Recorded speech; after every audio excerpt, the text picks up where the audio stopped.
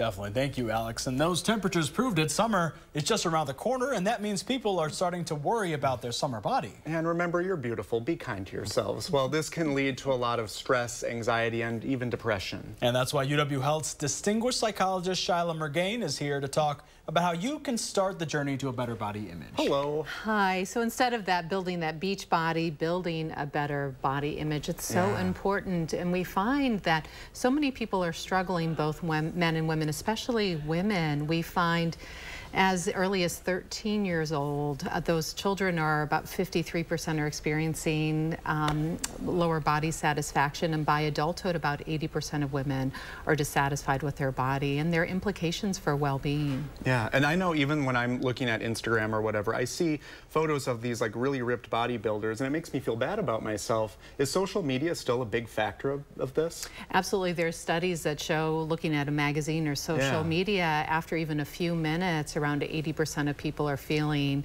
worse about their body. And there was one study that showed for women, they're exposed to 5,000 negative body images per year. And I think for men, there are so many images about being stronger or being, more ripped, and that can also be really hard for men too.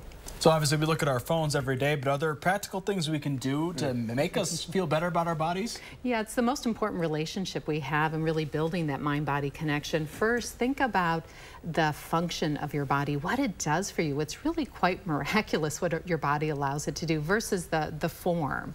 So in that, really practice some gratitude. You might thank your legs for allowing you to walk. You might thank your hands for allowing you to write. You might thank your eyes for allowing you to watch this segment, and thinking if that was removed, how your life would be worse off. So it really helps keep it in perspective. Yeah, the body can do amazing things. The fact that my heart is beating right now and I'm not telling it to do so, that's pretty incredible.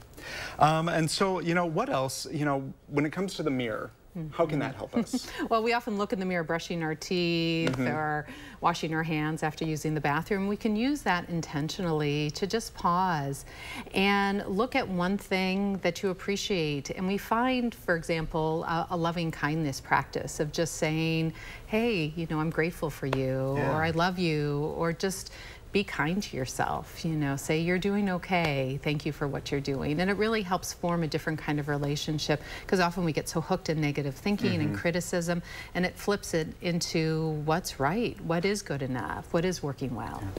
And obviously, if, sometimes it's hard to break out of that, even by ourselves, that negative image, is there ways to kind of get help outside of that as well?